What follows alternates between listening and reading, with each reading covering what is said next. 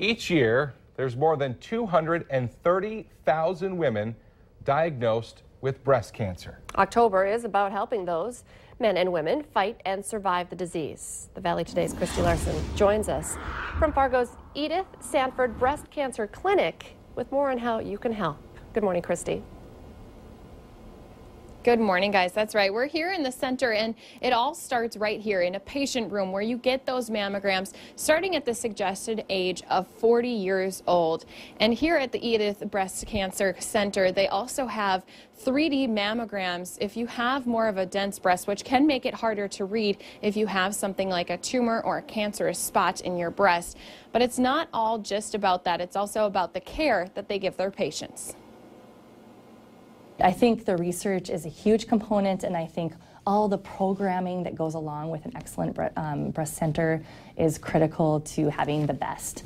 And I think the amount of support that we get from the community to be able to allow for that to happen is really awesome. And support from other patients means just as much. But when they've been through treatment and they say, I didn't get my energy back for 2 years, and somebody said, oh, I thought there was something wrong with me.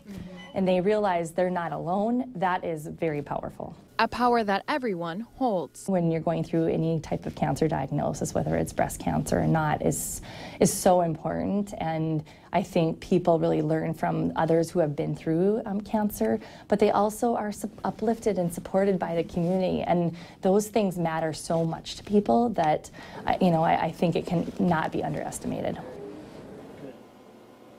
And that support can be anything from maybe bringing them a meal or even stopping by for a visit. I know on firsthand when my mom went through breast cancer last year, it was the small things that meant the most to her. It's when her friends came around, they asked her how she was doing. It's just all those little efforts that can add up to them even surviving that much more, or even going through that process a little bit easier, a little bit of weight off of their shoulders.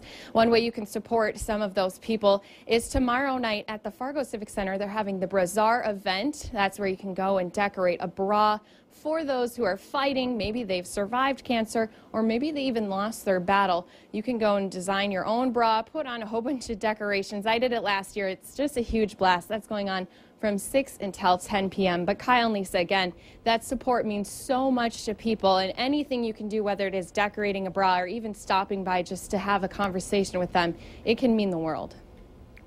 And it's all about taking action, whether it is just for a friendly conversation or taking action yourself. Christy Larson reporting live for us this morning. Thank you, Christy.